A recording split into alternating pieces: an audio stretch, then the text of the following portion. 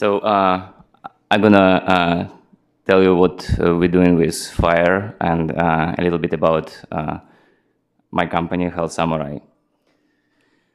So Health Samurai, we've been developing a solution for healthcare for more than a decade, and in particular, we have developed cloud and patient EHR, which we deployed into 3 hospitals in California.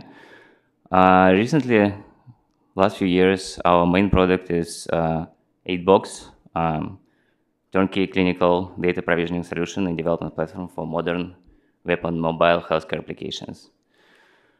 And so what is Aidbox? Well, first of all, Aidbox supports an ecosystem of multiple connected healthcare applications. For application developers, it cuts time to market and development cost of healthcare applications.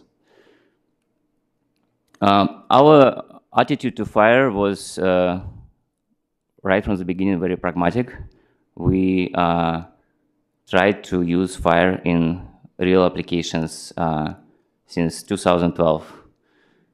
We started with using some FHIR data models in our development, but then developed this clinical data repository offering full FHIR data model and started using it as a backend for healthcare applications development.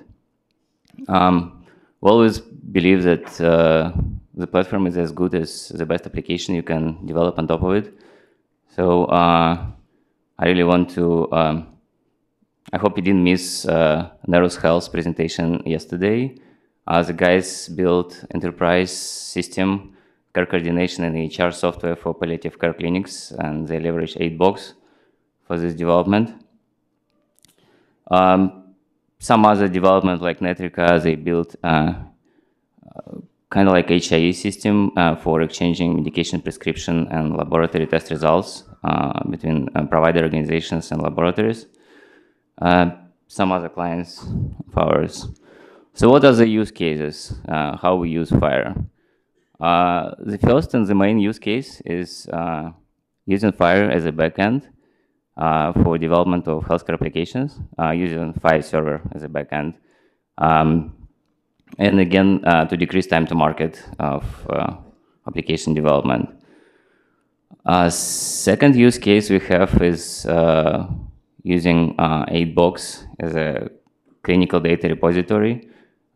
We provide powerful data analytics tools. It all starts with data layer. We paid a lot of attention how we store data, FHIR data into Aidbox. We allow to run SQL queries against clinical data repository. All search queries you run against Aidbox, they are translated into SQL. And if you have significant volumes of data, it is possible to add indexes and improve the performance. Recently, in addition to just plain SQL and PostgreSQL repository, we integrated Aidbox with Elasticsearch and improved analytic capabilities even further. And the last use case, of course, inspired by meaningful use, stage 3, certification requirements. So we use Aidbox as an API facade for legacy healthcare applications. So it is possible to connect legacy applications with Aidbox and virtualize legacy data through Aidbox into FHIR API and run modern applications like Smart on FHIR and other applications that use FHIR API on top of Aidbox and essentially on top of legacy systems. So what is Aidbox? So like in the heart of Aidbox, there is a storage for FHIR resources called Firebase. Probably well-known solution, and I should say that Health Samurai likes open source. We built several, participated in several open source solutions for FHIR. Firebase is one of them. Also participated in FHIR.js, JavaScript library for working with FHIR servers. So Firebase is open source. I put a star by open source because we are introducing improved, advanced features into Aidbox that are not going to be open source at the database layer. So that's why it's open source with a star. We built Firebase in close collaboration with developers of PostgreSQL, the database, to make sure that we made all the right decisions when we did this.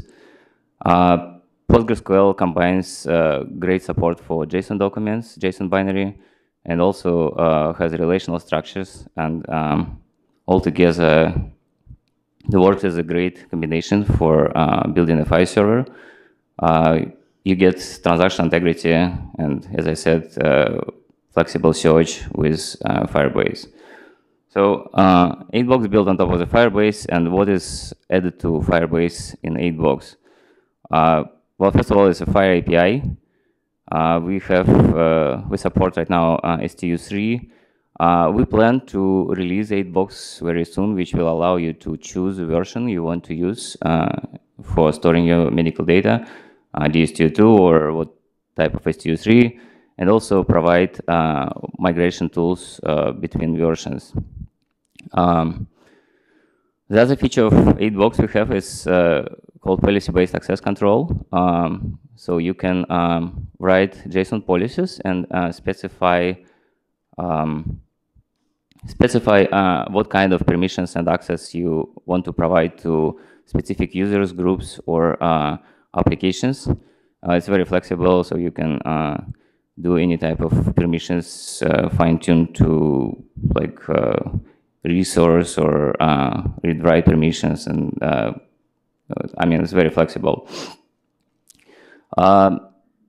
Aidbox has OAuth 2.0 authentication provider, but you also can use external authentication provider if you want. We have HL7 version 2 to FHIR connector, so you can send HL7 version 2 FHIR, HL7 version 2 data into Aidbox, and we translate it into FHIR and store it into the FHIR server. We use designed by us domain specific language to customize mapping. So when you move from facility to facility, you don't have to change any code. You just reconfigure this mapping using this DSL language in the configuration files. Aidbox includes a terminology server. Nowadays, we already loaded ICD-9, ICD-10, CPT, Loing, SNOMED, NPI, Drug Bank, maybe something else, and has monitoring and audit tools. I want to speak a little bit about infrastructure. I think it's very important. So Aidbox has fully automated cloud infrastructure. It's Dockerized. It can be deployed into any public or private cloud. We allow clients to deploy their Dockerized services into Aidbox. So if somebody develops applications with Aidbox, they don't need to, they can use Aidbox infrastructure for everything, and use deployment and monitoring and audit tools for their applications, like Aidbox tools for their own applications. Also, speaking about reliability, I mean, everybody understands that healthcare has no tolerance to errors, and the system should be reliable. So it's not just needs to be HIPAA compliant, but it also has to be fail-safe. So what we do, we set up redundancy servers and make replication between them, and make sure that even if something happens, like the whole Amazon AWS zone or region goes down, which happened not so long time ago again, right? You still have your applications up and running. You can switch to a server in a different zone automatically or manually. We like FHIR a lot. We actually build the whole company around FHIR solutions. And we contribute to standards. We always try to share our positive and negative experience, and we try to improve the standard, extend it. So there are some features, pragmatic features we have in Aidbox, which are not part of the FHIR standard yet. Some of them might become. So one thing, we have validation of referential consistency and use JSON schemas. We translate structure definition FHIR profiles to JSON schemas and validate FHIR data against JSON schemas. And also we know that some developers, they have, I mean, it's pretty complex to write FHIR profiles, so we allow developers to write JSON schemas and then translate them into FHIR profiles as well. We converted all FHIR REST API to Swagger manifest, and it enables a lot of tools. So some developers, they like Swagger, and it keeps compatibility with FHIR, but also enables using Swagger API in Aidbox. Somebody who might be interested in reactive interfaces, Aidbox implemented secure chat, and we have reactive search via long polling API. So you can subscribe to the changes in the search. Basically, you run the same query. You would run like regular query, add the additional parameter, and you subscribe to the changes in the search. Not all the data fit well into FHIR data model, so for some additional data, we allow to store generic JSON and binary documents using FHIR-like API. And the last thing, we allow to convert storage procedures in the database to REST API endpoints. So if somebody has some complex aggregation queries, like for BI, or maybe just some very, very complex search which cannot be expressed with FHIR very easy, you can write any storage procedure and have it accessible through REST API in Aidbox. So what is coming? So a few things. New release of the Firebase for Aidbox in C language, which will increase performance by several times. Support of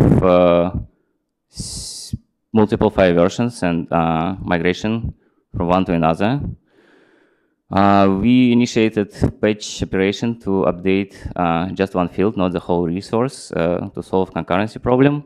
And we also unified all operations into transactions. So now we have all transaction log for the FHIR server, and it gives us an opportunity to replay this transaction log on a different FHIR server, or maybe a subset of the transaction log to repeat all the operations. And the last thing I want to say, we have a couple of hundred people signed up with Aidbox, and we see how people sometimes struggle with certain things. So we really apply a lot of efforts to decrease the barriers to enter to FHIR development. And the thing I want to show today actually is what we call interactive tutorials, and we're gonna bring them into Aidbox very soon. That's one of the things we do to basically educate people how to use FHIR, how to work with FHIR servers. Hopefully it will allow more developers without maybe significant healthcare IT expertise to use it. So let me try to switch to the demo. And anybody actually can go and check it. But basically the whole idea is you would see the tutorial and you will see what kind of command you want to do to achieve certain result, and you click this run, and then you see how it's executed on the server with all the response. So pretty much like this is, for instance, this is the page which is built from FHIR search documentation page, but it also gives anyone who reads it ability to play all the operations and see how they work, and get a much better feeling. So anybody can try Aidbox. Go to aidbox.io, sign up. You just need your email, and in 1 second, in 1 minute, you really can, with one click, create a FHIR server and start playing with it. I would be happy to answer questions. Don't forget to ask guys from Neros Health, Rob Stokes, and Ryan Harper about their first-hand experience with Aidbox. I think that's the most valuable. And thank you for having me.